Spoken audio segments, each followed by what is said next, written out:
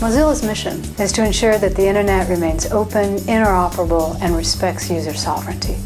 We do this by building software that puts people in control of their digital lives, like Firefox. We do this by empowering a global community of people who volunteer to champion these efforts. Internet life is changing. We're connecting through more devices. We're living in apps as well as browsers. We're interacting with friends and followers and acquaintances. We can experience the web through a highly personal, highly customized lens. The challenges ahead of us are very real. Mobile platforms are more closed and more centralized than we've seen in decades. As individuals, we are losing the ability to act on the web without permission from large, centralized gatekeepers. We are all being tracked, logged, cataloged, monetized, and turned into products to be sold.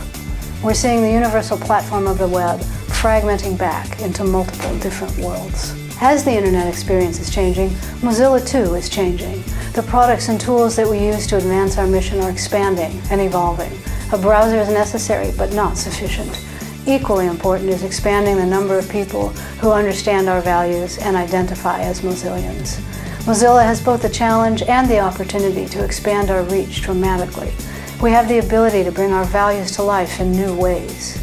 Embracing these opportunities means embracing change, embracing hope, and embracing determination. This is how we will continue to give people ultimate authority over their digital lives.